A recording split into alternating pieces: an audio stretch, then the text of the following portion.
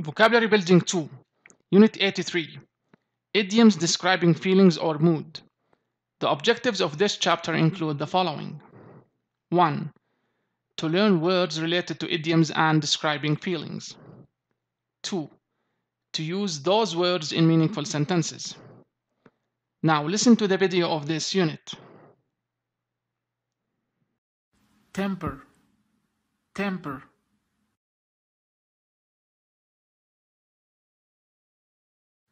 Pleased, pleased.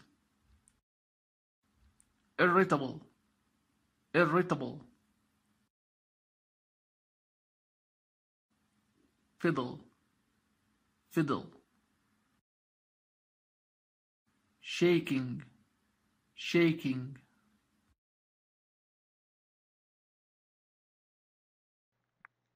Exercise. Use idioms to say how you would probably feel if 1.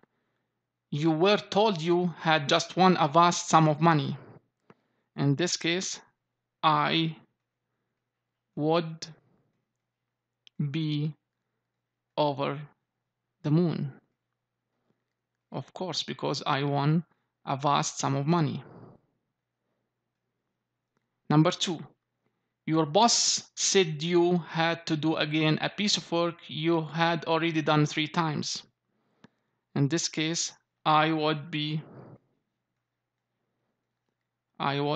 probably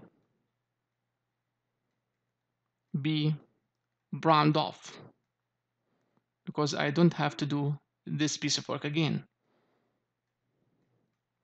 Number 3. You were told you had got a very high mark in an exam. In this case, I would be as